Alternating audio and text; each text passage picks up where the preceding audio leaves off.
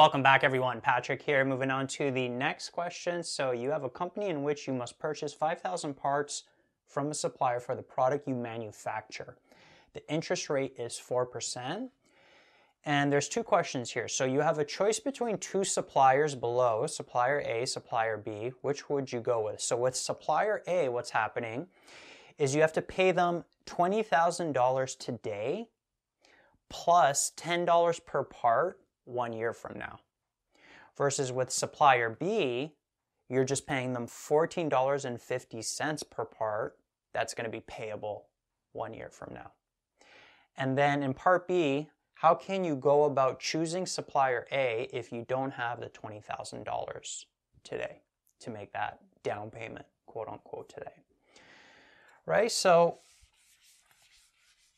what you want to do here, at least for part A, what you want to do is you want to see which supplier is going to have the lowest cost.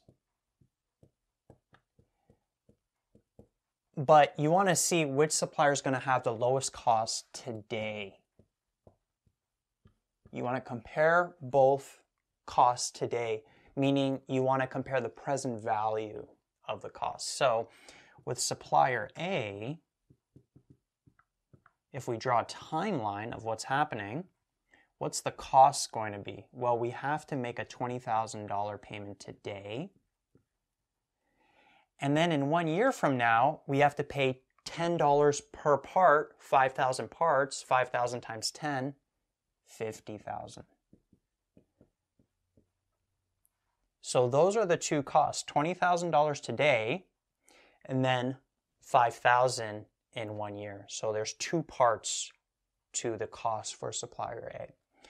While supplier B, they don't require a payment today in time 0, but they do require a payment in 1 year from now at $14.50 per part. So $14.50 times 5,000 gives us $72,500. So that's the amount we're going to have to pay in 1 year with supplier B. And so what we want to do is compare the present value of both costs and then take the lowest cost. So notice that the cost, you know what, let's call it the present value of the cost. For supplier A, what's it going to be? Well, it's going to be the $20,000 today. We don't have to present value that amount because that is already today. It's already present valued. It's already in time 0. However, this 50,000 we're going to have to present value. And so if we do it algebraically using the formula, present value is future value over 1 plus r to the power t. I'll also show you how to do it with the financial calculator. So taking this, dividing it by 1 plus 0.04 to the power of 1, right? We're present valuing it for 1 year. Interest rate is 4%. And that has to be a decimal when you do it algebraically. When you put it into the financial calculator, it's going to be the whole percent. And so what would happen is you'd end up with 20,000. And then over here, when you do this calculation, 50,000 divided by 1.04 to the power 1, which is just 1.04, you'd end up with $48,077 if we round it to the nearest dollar. And so adding these up, we would get $68,077. That's what the present value of the cost is going to be for supplier A.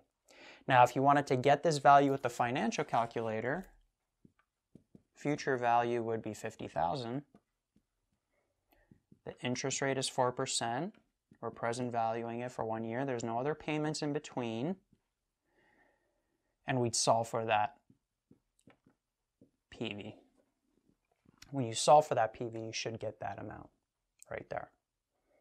Right? So whichever way you do it, manually or with the financial calculator to get this amount here, then you add the 20,000 today, so that's the present value of the cost for supplier A. Now moving on to supplier B, Again, with supplier B, we don't have to worry about any cost today, but there is this cost here, $72,500 in the future. So we're going to have to present value that. So we can either input it here,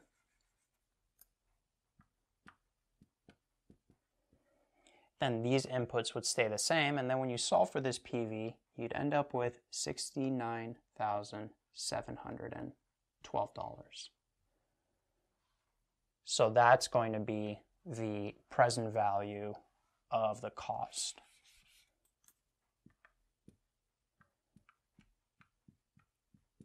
For supplier B. If you did this manually, you would just take present value, you would take the future value, divide it by 1 plus 0.04 to the power of 1, to the power of 1 year. Add these, 1.04, 72,500 divided by 1.04 would give you that same amount, 69,712. Right, so whichever way you do it, the calculator or manually, that's the present value of the 72,500. So that's the present value of the cost for supplier B. And those are the two numbers you want to compare between these, which is the lower cost supplier A. So that's the supplier that you would go with. Even though you got to make that payment today, when you incorporate time value of money, that larger payment in 1 year is going to be more expensive for you. Right? So you'd go with supplier A because the present value of the cost is lower. Now, part B, it's an interesting question. They're saying, what if you don't have the $20,000 today? How would you still go about going with supplier A? And then how can you show that it's better to go with supplier A? Well, what you can do is you can, for part B, borrow $20,000 from the bank. Or it doesn't have to be from a bank. We could just say borrow $20,000 at 4%.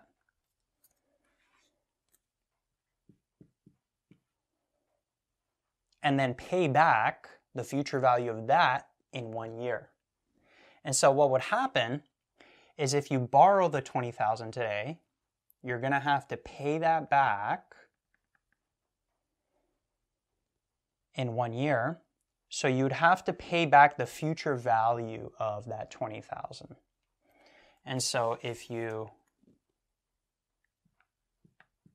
borrow $20,000 today, so if you're borrowing it, you're getting money, positive. The interest rate is 4%. You're borrowing it for 1 year. There's no other payments in between. When you solve for that future value, you'd end up getting $20,800. So that's the total amount you're going to have to pay back to whoever you borrowed it from at 4%. So that's the amount. This would actually be negative, meaning you got to pay that back. So you got to pay this back, and you have to pay the $50,000 to the supplier. Right? So notice, what are your costs going to be? Actually, one more thing I want to mention is you could do this manually too.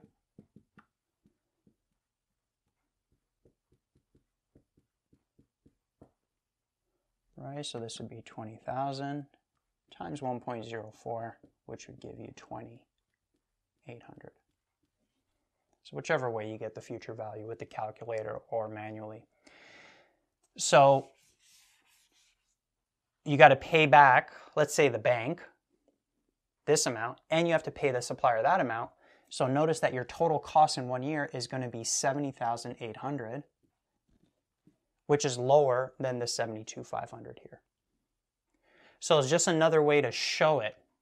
So whether we present value the costs or we future value all the costs, the $50,000, the $72,500, those are already future valued, but if we future value the $20,000, even when we take that amount, add it, it's going to be lower than this amount. So that's another way to show that you would go with supplier A. That's not what part B was asking for, but I kind of wanted to show you the scenario of what would happen. So what would happen is you would borrow $20,000 from the bank, you'd receive $20,000 today, pay the supplier with that $20,000. So notice how you haven't spent any of your own money yet. But then in 1 year, you're going to have to pay the bank this, and you're going to have to pay the supplier that yourself. And so in 1 year, you'd have to make a payment of $70,800. Versus if you went with supplier B in 1 year, you'd have to make a payment of $72,500. So this would be lower, right? So just another perspective. Again, usually when you get a question like that and you're comparing suppliers, you usually compare the present value of the cost. But just another way to show it. Whichever way you do it, supplier A is the one you'd go with.